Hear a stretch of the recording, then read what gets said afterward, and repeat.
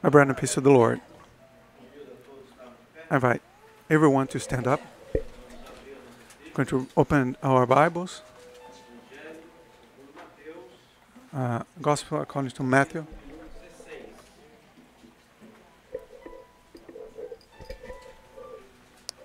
Matthew 16.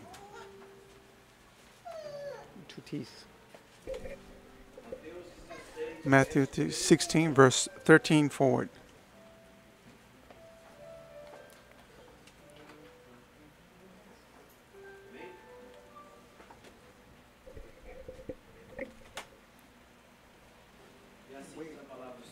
And the word of the Lord says the following.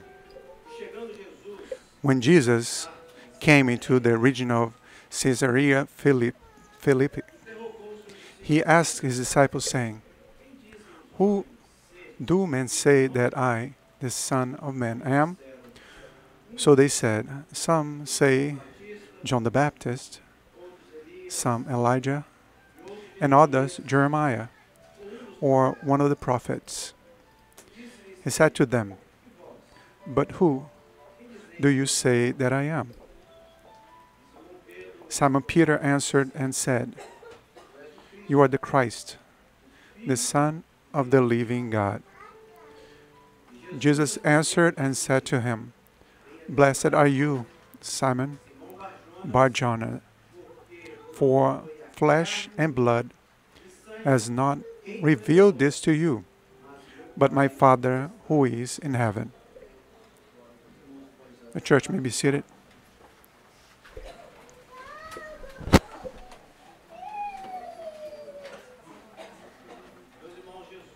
My brethren, Jesus,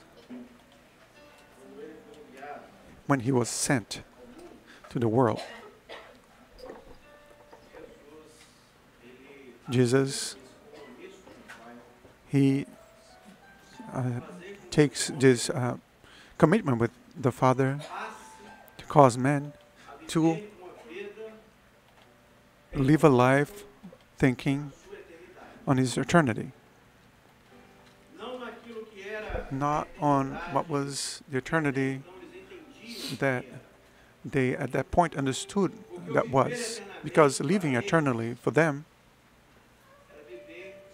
was to live through the name. Father, Son, Son of the Son, and especially when it was a man. Then it was to live eternally, because that Son would carry the name, would be the descendant that would give continuity to everything that the Father had started. But Jesus, when he came to the world, he came to bring a new understanding regarding eternity with God. So then Jesus begins, in the last 3 years of his life, he begins his ministry here on earth. And now he calls the disciples, prepared the disciples. One by one, he called them, brought them, and was showing, little by little, the importance of them to give themselves up, of letting go of the world, importance of them to letting go of any involvement with the world, the importance of them of beginning to live, counting their days towards living in the presence of a living God. Not a God of hearing about, not the God of Abraham, the God of Jacob and Isaac, but the living God. And Jesus now begins his ministry, doing what he knew to do best,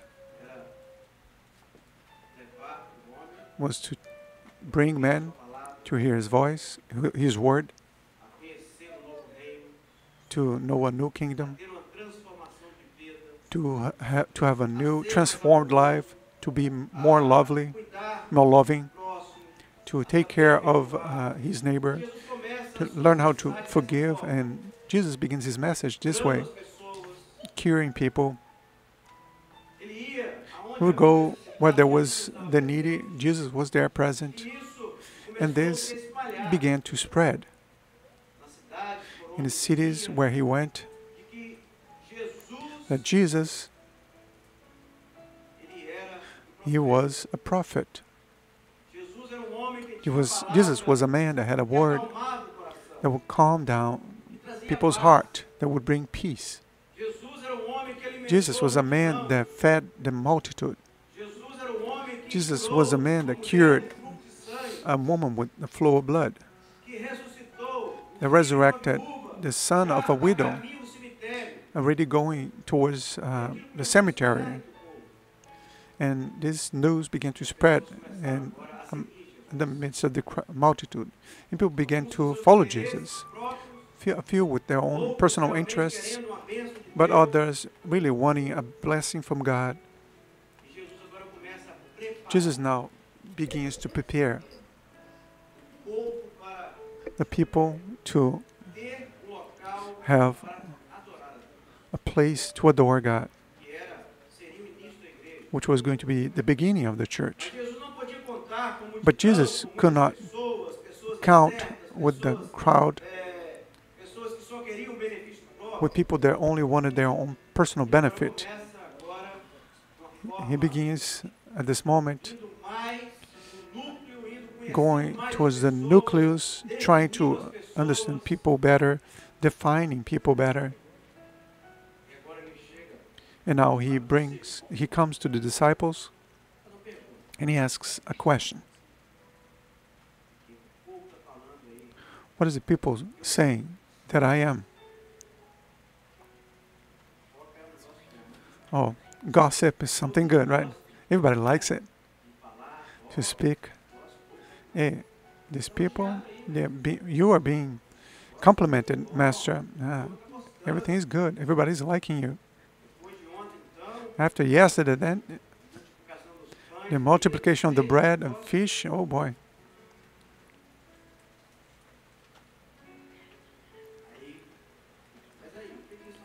But Jesus asked, what are they saying that I am?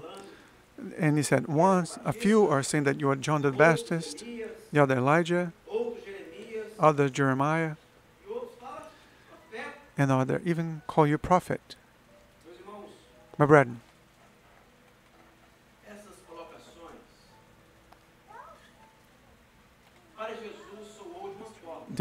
those statements for Jesus, it took a shape. It sounded in something in one way, but to others it sounded like a compliment. Because when you are compared to John the Baptist, the last of the prophets, it's something good.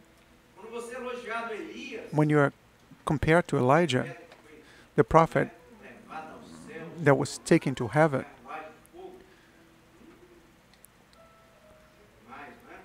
it's wonderful.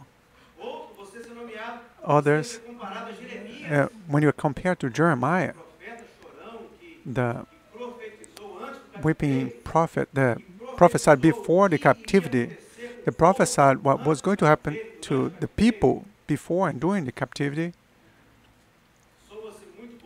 It sounds great.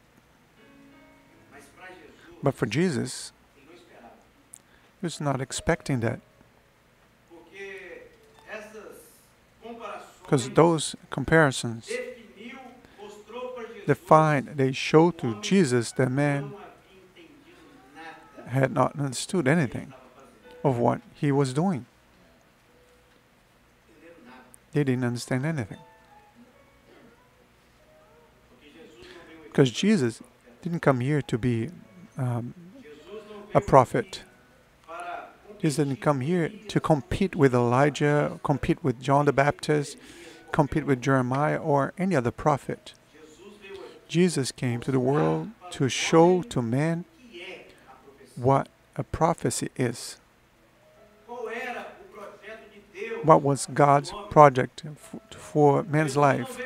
Jesus didn't come here just to prophesy to man, but he came to show to man about a path a man needed to walk in. And this was the Jesus himself. And now the question, he questions the disciples, and what about you? What do you think that I am? For sure, they looked to one another. Surely, the more spiritual of them, they're waiting for the most spiritual to speak first, the one that was closest to Jesus, the most closest to Jesus, and then Peter rises up and speaks. You are the Christ, the Son of the living God. And Jesus turned to him and said, Blessed are you, Simon, Bar-Jonah, for flesh and blood has not revealed this to you, but my Father who is in heaven. My brethren, man, in order to know Jesus in truth, man needs God to reveal himself to them, to man. Man needs to have an experience with the living Jesus, not with the historical Jesus, not with the story of Jesus. Man needs to live, man needs to let what was written in the Bible to be for him something important. But man not only need to give importance to what is written, but he needs to live what is written. But in order for man to live what is written, he needs to know the writer, the author of the book. And the Bible for us is the most important book that man can ever acquire in his life or her life. The Bible for us is the Word of God. The Bible for us is the one that shows us the true way. The Bible for us shows the story, the history, but also leads us to live what is in the history. Man begins to know Jesus.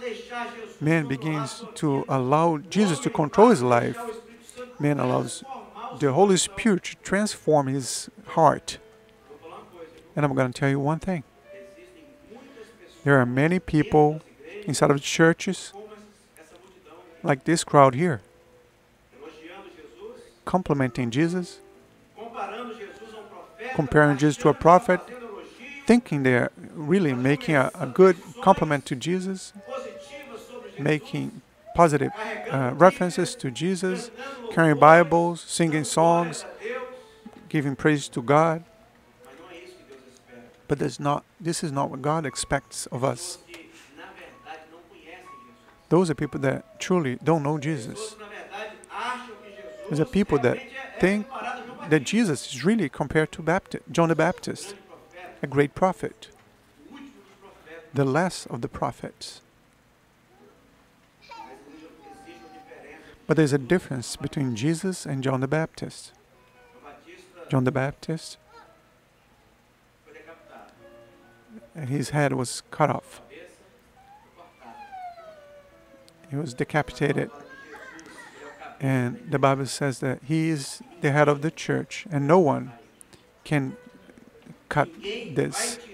No one will take this away from us, because we have a government. We, the faithful church, we have a government, and this government is the Holy Spirit. Is Holy Spirit's. Jesus is the head of the church. We are the body of Christ. Jesus is the one who has control over our lives. Everything that we do, we ask Him. All our necessities, all our anguishes, trials and tribulations, we place before the altar of the Lord, believing and knowing and trusting that He will take care of all things. We don't have Jesus simply as a prophet, but we have Jesus as the Savior of our lives, the one who overcame death, the one who went all the way to the end and was victorious in everything. Others compare Jesus with Elijah. He was taken up to heaven. He was went to heaven. Jesus was also taken to heaven. But the difference is that Elijah is not coming back. He went to heaven to stay there. But Jesus will come back. Because he's the King of Kings. He's the Lord of Lords. Jesus is everything that we need. Jesus is everything for us. Jesus, when he came to the world, he died, resurrected, and now he's on the right-hand side of the Father, waiting for the order to come back and to take our lives, to call us by our names, one by one. Can you imagine? What a blessing. This is very good. Having Jesus like this.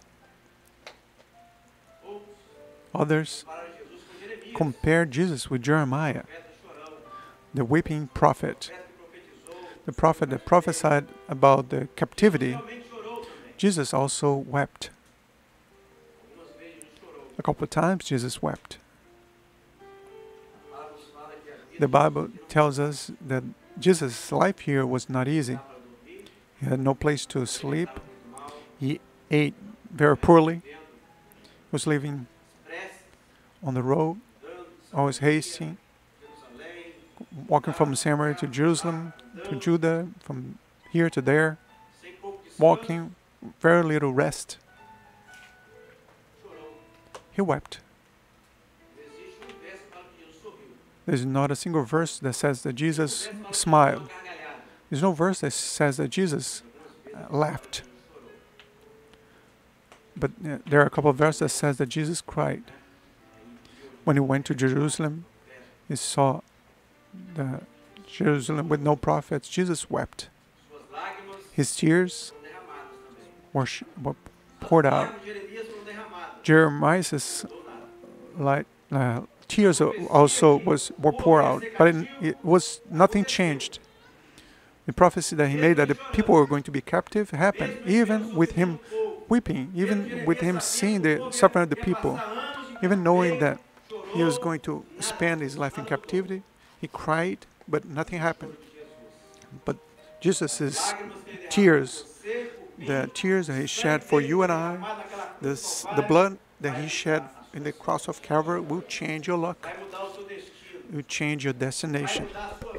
You change your life. You take from you an eternal death, a judgment that will lead you to eternal death, and he's going to give you a judgment of eternal life, because his blood was shed on that cross for your life, in your place. In fact, there is a difference between Jesus and Jeremiah, and Jesus knew that. Jesus was the only one who knew what was happening, like any other prophet. Jesus is not just any other prophet. Jesus is the Son of God. Jesus is God. The Father and Son and the Holy Spirit is only one. It's the Trinity. And now he asks to the disciples, and now, what do you think that I am? You've seen many things. What do you think that I am?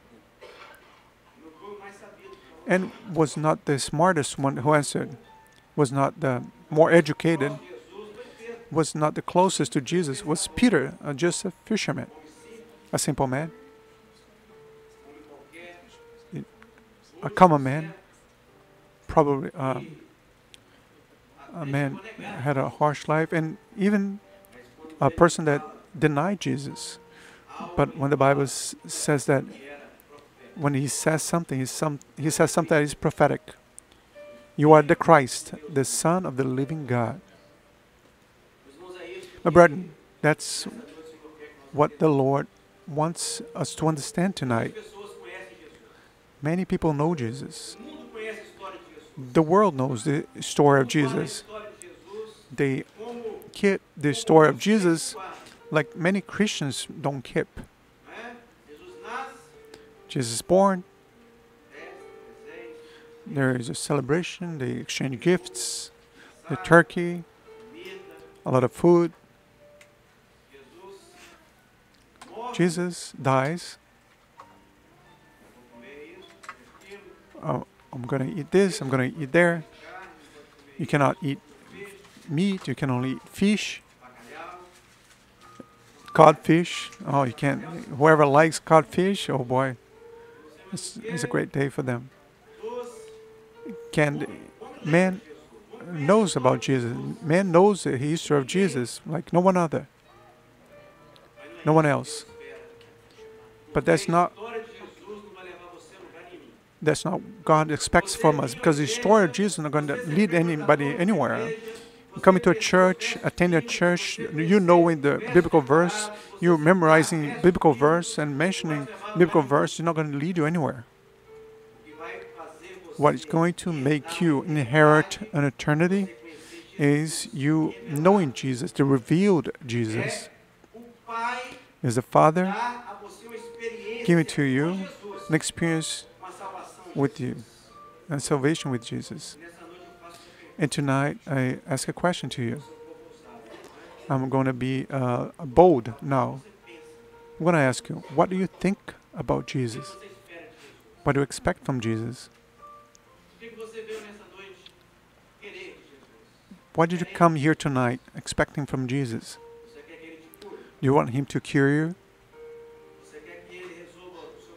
You want Him to resolve your financial problem? You want Him to resolve your family problem? Your problem with immigration? What do you want Him to take care of in your life?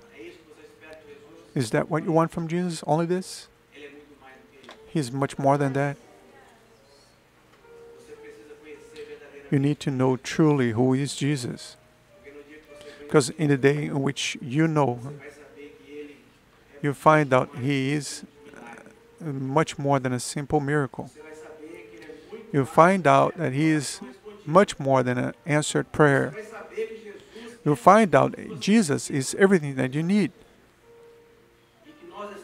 And that we are here tonight, not because we want a miracle. We're not here because we want simply that something that happened that may transform my life. No. We're here because Jesus is present. And you need to come to this church. You need to take care of your spiritual life. You need to know one thing. Jesus is greater than any miracle. He is the owner of the miracles. He's the owner of any cure. He's the owner of truth. He's the owner of the blessing that you need. He's the owner of the answer that you need. And you need to know Jesus in depth. You need to stop speaking about good things about Jesus and allow Jesus to look at you and is pleased with you. But in order for this to happen, you need to leave the historical. For this, you need to leave what is human reason. For this, you need to leave what is emotional. Leave all of this behind, because this will never lead you anywhere. You spend your entire life here, and you're not going to see any change in your life. What you truly need is to have a meeting with the Lord Jesus. You need to allow God to reveal to you who Jesus is. If you're here 20, 30, 3 days, 4 days, it doesn't matter. If God has not changed your life yet, if God has not transformed your heart, it is because you don't know Jesus. Because Jesus can do all things. My brother and sister, Jesus is the Christ, Son of the living God. He's not only the Son of God, but He is the Son of the living God. What Peter said there, Peter was taken over. He was completely in the Holy Spirit. He was inside of, he was completely anointed by oil of the Holy Spirit. The answer, Peter confirmed this to us. Today we understand, on that day, Jesus was the only one who understood it. That's why He said, "Blessed are you." Because we're not the flesh or blood that has not revealed this to you, but my Father who is in heaven. Because it is not through a miracle, through a cure, through an answer to a prayer, through something that the Lord may do physical for you that will cause you for you to surrender on God's feet. But you need to give yourself completely and allow God to do what He can do best. If you do this, surely you will have the same answer that Peter had. Because this is the answer of the faithful God. God answers this way. You are the Christ. Because we are faithful God, church, the church of Christ. The faithful church is the one who's living moments in the presence of God. Allowing God to transform the hearts. Allowing God to change your personality. Allowing the Holy Spirit to change the way you speak, changing your life. Allowing the Holy Spirit to control your thoughts. The sins that takes over your life. The faithful church, the one who knows Jesus in depth, the church that knows Jesus, the revealed Jesus, the Jesus revealed by God is a person transformed. Is a new creature, because salvation is this. Salvation is you being a new creature.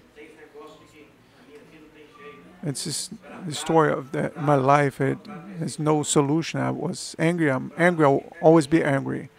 You know, angry people, cemetery is filled with people. Angry people, the cemetery is filled with angry people. The place for angry people is the cemetery or the prison. But in the church, it's a place for people that received a new birth in Jesus. Because the Holy Spirit does that. There are people that like to speak, to think that it's good for them to say those things. If God has not changed your life, it's because you don't know Jesus. But tonight, He wants to show you. He wants to reveal you who He is and what He can do in your life. You just need to, tonight, you need to give your heart to the Lord, like you never have done before. You can even think, oh, I've already accepted Jesus 20 years ago, or 2 months ago I accepted Jesus. But if you struggle with the things that pursue you, then it is because the Lord has not transformed you. If you still struggle with the things that steals your sleep and takes your peace away from you, it is because you need to know that Jesus, like Peter here said, that Jesus was, you are the Christ, the Son of the living God. The Son of God, the living God, the God that is present here. The God who is not dead. The God that looks to you with eyes like flames of fire that removes any impurity. A God whose voice is like of the many waters. When He speaks, when He breaks you in the middle, He takes your pride away from you, your vanity. He takes anything that you think that you are, which is things that you think is advantageous to be, but He puts you on the dust. This is the God that we need to know. Because the transformation comes when God takes control of our lives. That's why He said, blessed are you, Simon. For flesh and blood has not revealed this to you, but my Father who is in heaven. You know what is the word blessed means? It's to be happy. If you're not happy, if you don't have peace, if you don't have this happiness of being alive, saved in Jesus, it is because you are wasting your time. You need to fight for this. Tonight, you need to say, Lord, I want to live this joy that I have not been able to live. I want to look inside of myself and feel at peace with myself. I want, Lord, to be a new creature. I want to meet Jesus, Christ, Son of God. Amen. May the Lord then bless us. Let us sing a song. And this question, I'm going to say once again. If you, what do you say that Jesus is? Who is Jesus for you? While the praise group is going to sing a song, you will, in your heart, you're going to be answering this question. You will answer this to God, to the living God, who is here tonight and want to hear your confession. You don't need to say this to me or to the person next to you.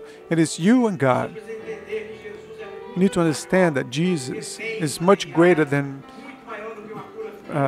material goods or physical cure, much more than anything that the world can give you, because He's the owner of everything.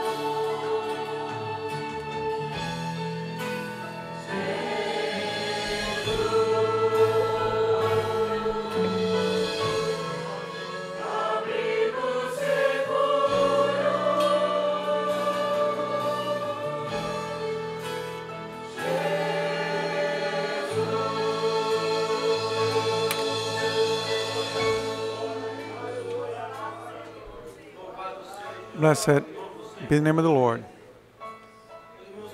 Brethren, while we're praying for the service, the Lord has given many spiritual gifts, many visions, revelations. And the visions, they are the way that God uses to speak with men. If you say this out there, people laugh at you. This week I was listening to the news, and a woman was criticizing. Man can speak with God, but God speaking with man, that's impossible. It's impossible in her mind. Because every day we hear the voice of God. Because Christ, Son of the living God, and who is alive, speaks. Who is alive, lay his hand upon us to bless us. Who is alive, takes his place of king, which is ahead of the cross. Jesus was ahead of Christ. The cross was behind him, because the position of Jesus is ahead of man. Because he is the one who faced death for us. That's why the cross was behind Jesus, because the position of Jesus was in the front. Position of warrior, position of victorious. This is our Jesus, who faced the greatest of our enemies, which is death. There's no solution for death. Only the Word of God.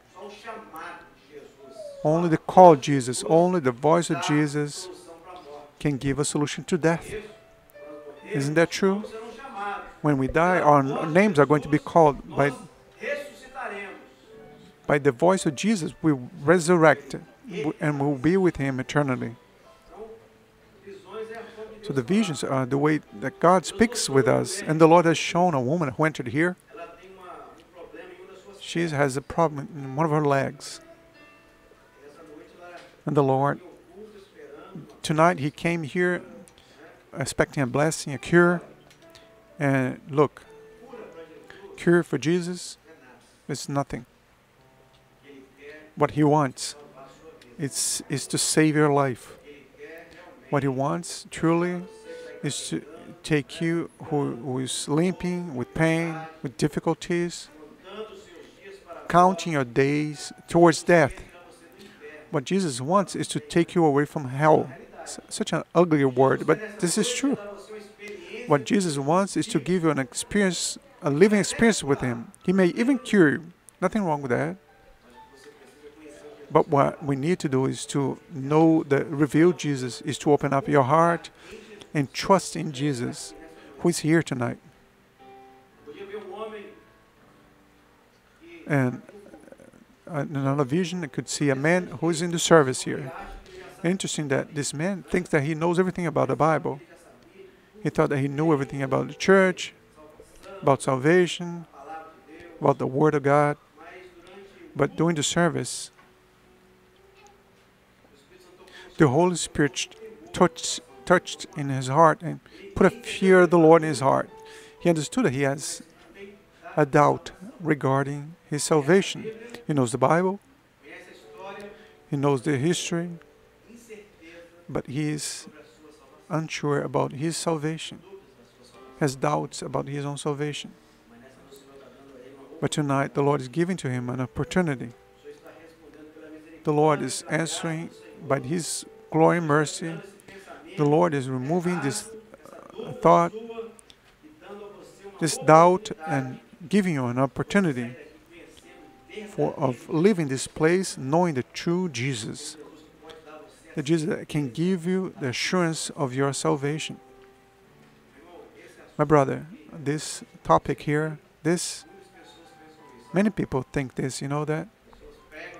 People preach about Jesus, they preach about Jesus, they evangelize, but then you ask them, are you sure of your salvation? He stuttered and he can't answer because many people inside the church are not sure about their own salvation. That's very sad. But tonight, the Lord wants to lower this number. The Lord wants to give you this assurance that your name is written once and for all in the book of life.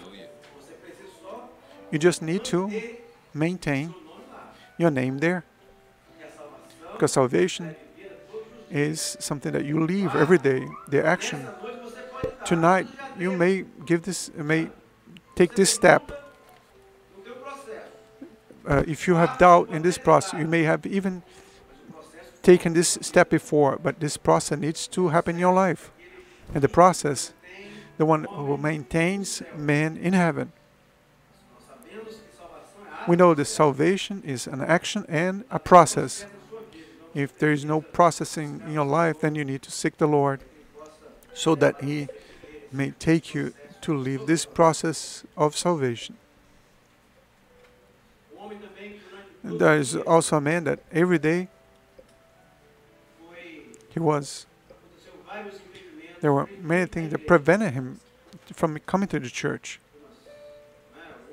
A few objections, a few difficulties or barriers. But the Lord gave him His blessing of once again to be here.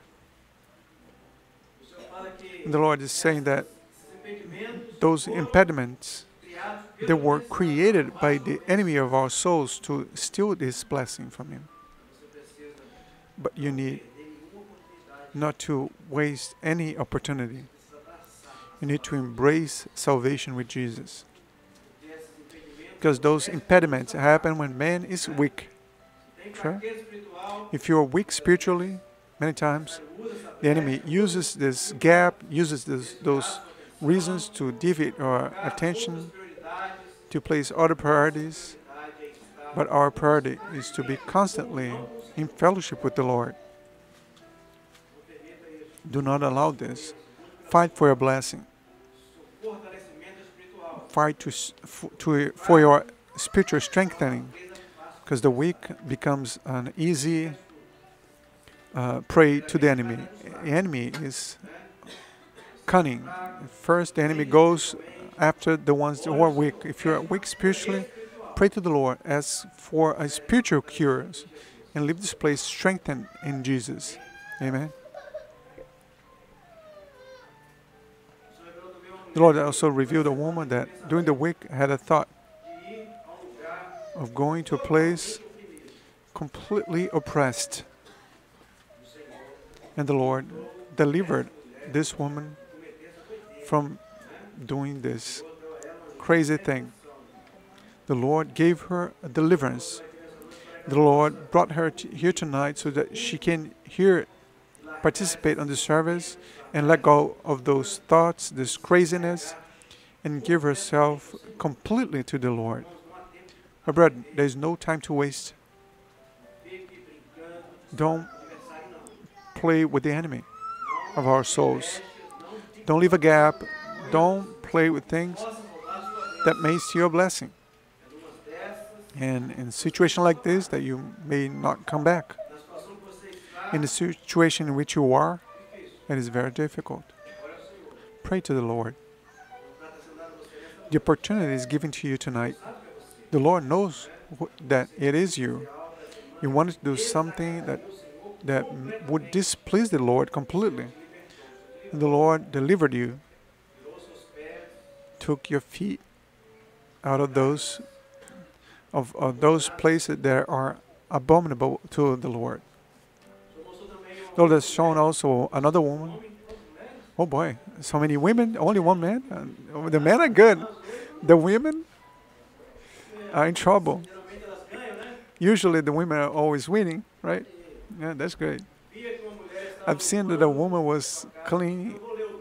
I'm going to read the gift literally, and then we're going to interpret the gift. I saw that a woman was cleaning up her house with a broom. And I thought that in spite of her effort, all the effort that she made, there were corners in the house that the broom would not reach, and there was also a lot of dust on the corners of the house. But an angel came from the part of the Lord and told her, you need to let go of this broom, pray, kneel down and pray to the Lord and open the door. And when she did that, came a wind, the wind of the Holy Spirit, and cleansed the entire house and would bring a refreshing to that house. Sometimes that's what we need. We struggle with things, struggle with what is human, fighting. But what we need is to give our lives to the Lord. Let go of the physical effort. Let go of what is of this world and know the revealed Jesus. You need this blessing? Have you identified with one of the spiritual gifts? That's why the Lord brought you here. If the Lord spoke to your heart, if the Holy Spirit took control of your life, you can shout a glory to the Lord. That's what we're going to do tonight. We're going to stand up. We're going to have a word of adoration to the Lord. And we will agree with the prayer. You agree with the glorification of the church, saying, Lord, amen. That's what we need. A brother and sister can glorify the Lord. Lord, I want to praise your name. Because every day you have fought of battles. We praise the Lord because we know in which we have believed. We know that our God lives. Our God is always with his hands laid upon us. You help us when we make our wrong decisions. You have the one who has fed us. We praise the Lord and give you praise because tonight we know that you manifested of your Holy Spirit in the midst of your people. We praise you, Lord, because your word spoke deeply to our hearts. And we know, Lord, that soon we will be with our God in eternity. We praise you, Lord, for our salvation, not of man, but of the person of the Lord Jesus. We praise you for everything in the name of Jesus. Amen. Lord Father, we want to praise your holy name. Because in truth, we know that you are present in this place. We can feel your Holy Spirit walking among us. With our eyes of faith, we can see your angels ministering the actions of justice in our behalf. That's why we say with a single voice, we praise your holy name. We say that you're holy, 3 times holy. We glorify you, Lord. We praise your holy name. And we ask you that we may receive our adoration, giving us a week of victories in your presence. Take us home in peace. And we ask that we continue speaking to the hearts, helping us, guiding us, leading us to live in Jesus, who is our only mediator. He's the only Savior. Receive our service. We pray in the name of Jesus. Amen. In your name we say that a wonderful grace of our Lord and Savior Jesus Christ, the love of God, our eternal Father, the sweet and tender consolation of the Holy Spirit be poured out upon us, now and forevermore. Amen. The church may sit down. Praise group is going to sing a song softly, and ushers and deacons can go out. If you want a prayer, we're here at your disposal. The Lord spoke to you during the service. Glorify the Lord.